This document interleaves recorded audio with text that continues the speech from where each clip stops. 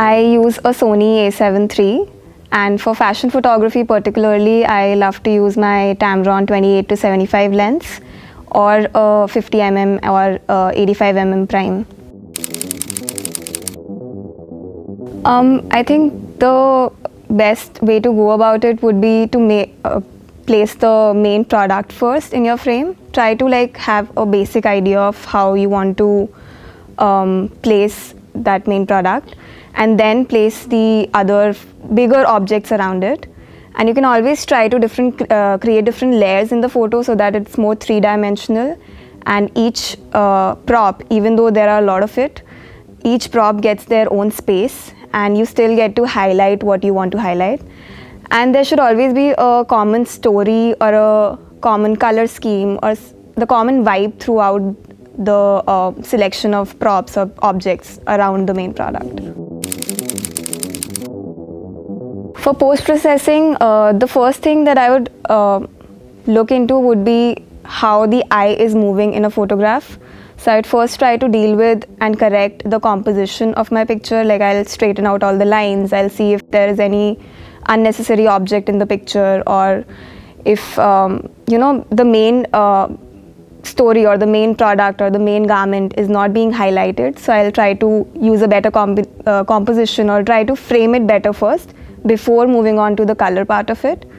So when I move on to the color part of it, I generally try to have a general basic idea of the kind of vibe I am trying to create with it, or the kind of mood we are trying to create with the picture. So if it's like a warm, sunny or a bright, cheerful feeling, I'll try to have the overall tonality of the product of the picture to be more bright and colorful and more vibrant. If I want to portray a more moody theme, or if I want to portray a more dreamy or a hazy look, then I'll give that sort of an overall tonality and color scheme to it.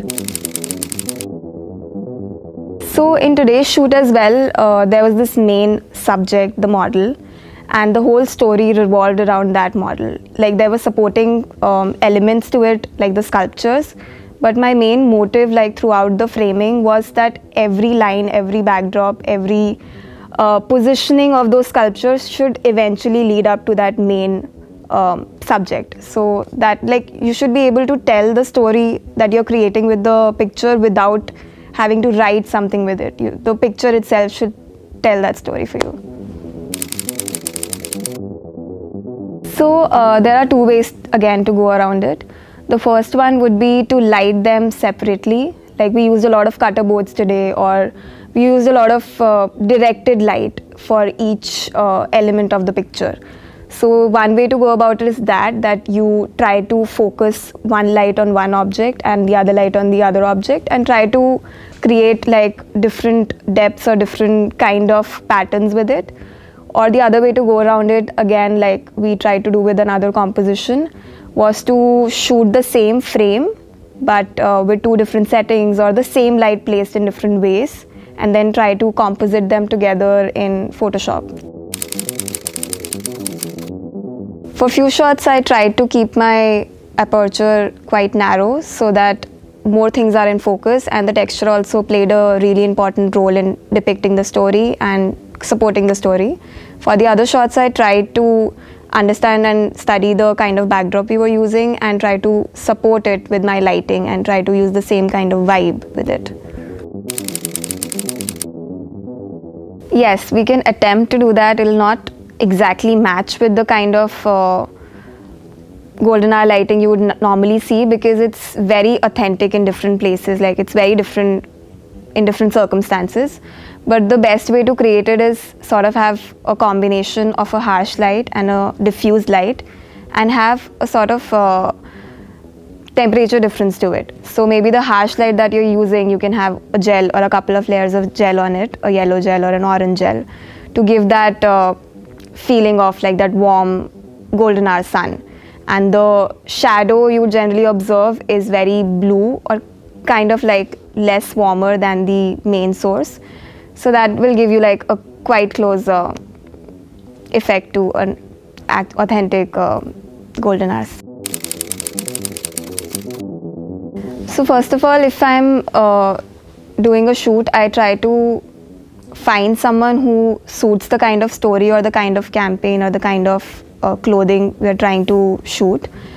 But if I have to instruct them also, I give them a vague idea of what we are trying to show. I'll show them few references, but I'll not give them exact poses. I'll still let them give their input. And I feel like a lot of times models or people that we're shooting, they know their angles better. We can maybe direct them a bit to get the best kind of angles and shots, but a couple of things should be left onto them. So I wouldn't change it completely. I would definitely say that you will have to change a bit according to the light, but that's where artificial light comes in, and it gives you the capability of changing the light the way you want, even if you don't want the subject to change, or even if the other creatives want it to be a certain way.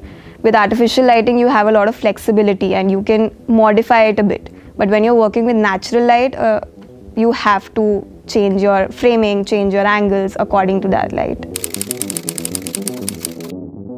I honestly feel like phone cameras are really good these days, especially if you want to talk about social media content. Phone cameras are very efficient and it gives you a lot of versatility in the kind of, exposure settings or the kind of lighting you can shoot in. Plus, the kind of quality they are viewing social media content in is decent enough when you click from a phone camera. So I think that is like the best thing you can start off with. But the main thing that you should keep in mind while using any sort of camera, like the way I started off as well, no matter how cheap or how expensive your camera is, always have a good composition in your picture, because that is something any camera can get you. That depends solely on you. Yeah. So maybe just try to focus on the composition and it'll take your photography to the next level. As you mentioned before, there is a lot of content influx these days. Everyone is creating content and there is a lot of good content out there. So I feel like the way you can stand out now is if you have a good story, not just a good visual, but you need to have a story or a reason or an intention behind every shot you take or every product you place. Talking about today's shoot, I think the first thing we did was have a common discussion about this common theme that we wanted to go for.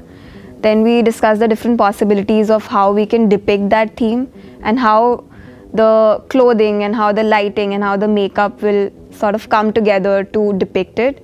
We sort of listed down different options for where we can do the shoot, what kind of lighting is possible. And the conclusion that we came to was that we were talking about a lot of layers and human persona and how people have different kind of personalities and patriarchy and how, both men and women are dealing with it.